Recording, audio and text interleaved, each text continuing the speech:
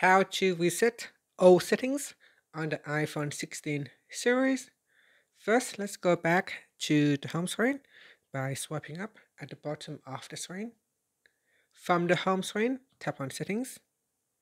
Next, scroll down, then tap on General.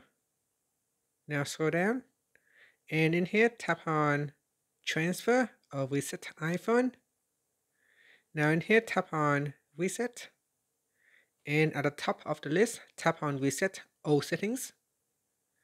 Next, you need to enter in your passcode. And then tap on Reset All Settings. Then tap on Reset All Settings.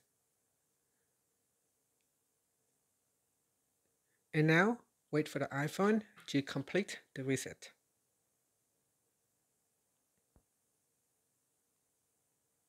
So this process should be fairly quick. Once all the settings has been reset, you need to refill the information such as the Wi-Fi password. If you have made any changes to your SIM card settings, you may need to reconfigure it.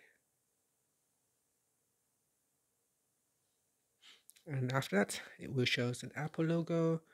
Your font will restart. And here it is showing a progress bar. When resetting the settings on the iPhone, it does not erase your data. It will not erase your photos, your apps, or your contacts. All your information will stay intact.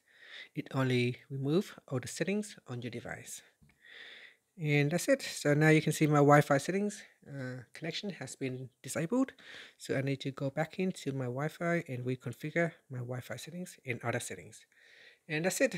Thank you for watching this video. Please like and subscribe to my channel for more videos.